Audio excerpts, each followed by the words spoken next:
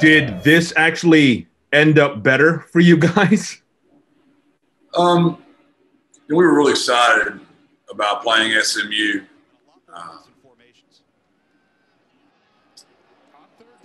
We knew a lot about them, and we had a little extra juice about that game, I'll be honest.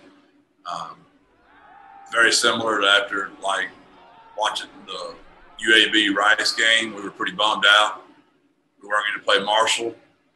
But then we found out we were playing SMU, so we got really excited again because of the Texas, Dallas, and San Antonio, and us knowing their players, them knowing our players, recruiting.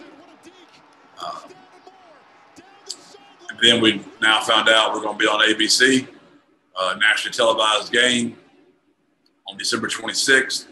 So we're all excited again, right? It's kind of like 2020. It's just been such an emotional roller coaster.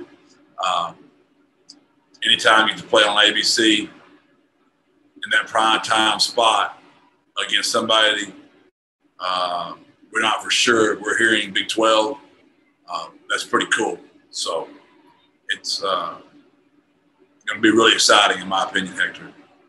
When you first get word that SMU is not going to be able to play because of the COVID issues, up until you end up finding out, okay, it looks like we've got a home in the First Responder Bowl. Can you take us through, I guess, minute to minute, whatever, half hour to half hour, what that was like for you and trying to figure out what in the world was going to go on?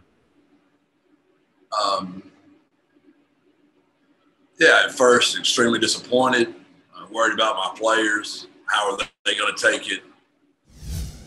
We had seen the end in sight, right? And so that was exciting because we knew, finally we had an end date. So we could all plan and make all those arrangements. Then frustration because not knowing and going to have to what am I going to tell my kids? Again, my players. Then to elation might be a strong word, but I was excited that it's going to be ABC December 26th against some Power 5. So I knew my kids would be excited about it. And that's where I always am, Hector. Yes, it's exhausting. My coaches are tired and all that kind of stuff, but it's my kids. It's all about my players.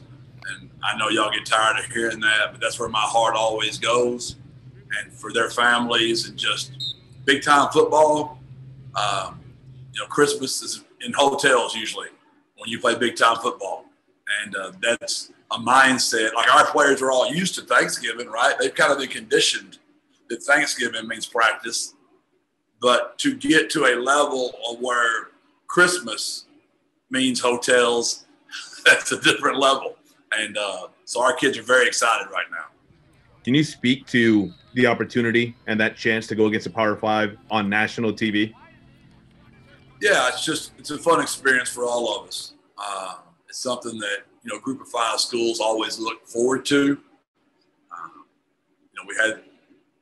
It's a great opportunity. And that's the way we've chosen to look at all of it, Hector. From the very beginning, you've heard me say a million times that opportunity or adversity. And our kids have chosen that entire season, which is why we're going to be on national TV for the 8th time. And our brand is hot right now. I know hashtag 210 triangle of toughness. People might not really understand how much that means to us, but it's very dear to us. Those single-digit numbers mean a lot to us.